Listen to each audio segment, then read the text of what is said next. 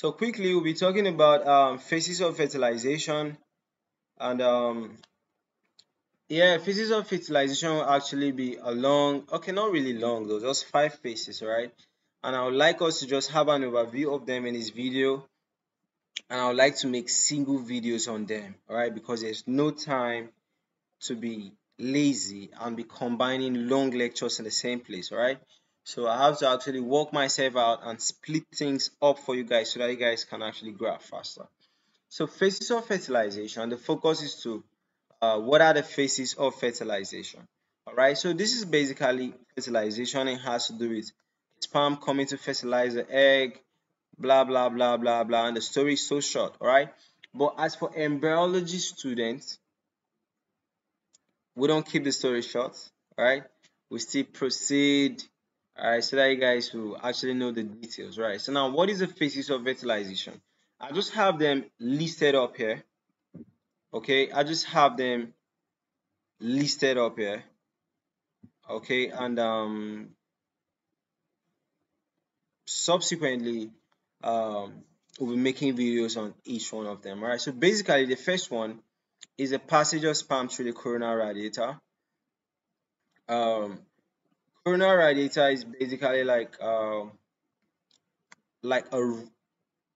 something looking like a rock. It's not indicated in this picture, but it's looking like a rock, and it's all around the egg. Okay, so the sperm actually has to pass through this first. The next there is a penetration of zona pellucida, binding and penetration of zona pellucida. Now zona pellucida is indicated here, and this is zona pellucida. So the sperm also has to pass through the zona pellucida before it gets to the egg. There's binding and fusion of the plasma membrane of the oocytes and sperm. Okay, so when the sperm gets to the egg, when it gets to the egg eventually, there's binding and fusion of it, right? Then there's a completion of second meiotic division and formation of female pronucleus. That's basically like, okay, how the oocyte responds when the sperm enters the ooplasm, all right? Because the oocyte is actually arrested at the metaphase of the second meiotic division, all right, waiting for a sperm to fertilize it.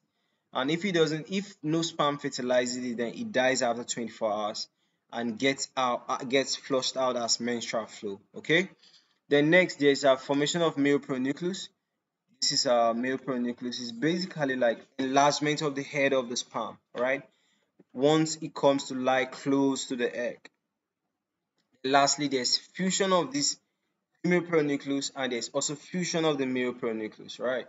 So these pronuclei, since they actually get large, they come together and they fuse to form one zygote, right? And the result of this is a zygote that is a unicellular stuff, but it's having like a 2N chromosome, all right? So guys, this is it about the phases of fertilization. Talking about phase 1, phase 2, phase 3, phase 4, phase 5 of fertilization, all right? So sometimes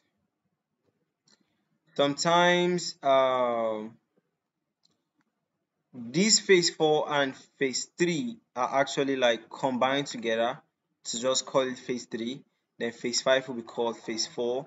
Then phase 6 will be called phase 5, right? Most of the times, all right? Because if there's binding and fusion of the plasma membrane of the oocyte, that means fertilization has occurred, and automatically there will be resumption and completion of the second meiotic division and also formation of male pronucleus. So it's basically like one thing happening, right? So guys, this is it about the phases of fertilization. See you guys in the next turn.